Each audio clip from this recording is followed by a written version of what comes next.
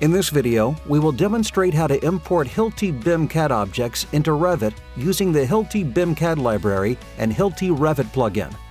The Revit plugin is available from the Hilti website. Within your Revit program, select the Add-ins tab.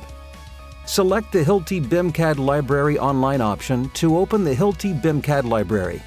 Ensure that you select the appropriate language setting.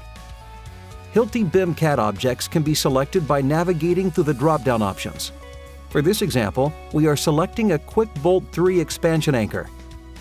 After the desired BIM CAD object has been selected, expand the drop-down list of CAD system options. Select the Revit program version that you are using, then press Insert. The plugin will automatically begin to import the BIM CAD object. A message window will appear to alert you to press the Hilti Import button under the Add-ins tab within Revit. Switch to the Revit program and click the Import button under the Add-ins tab.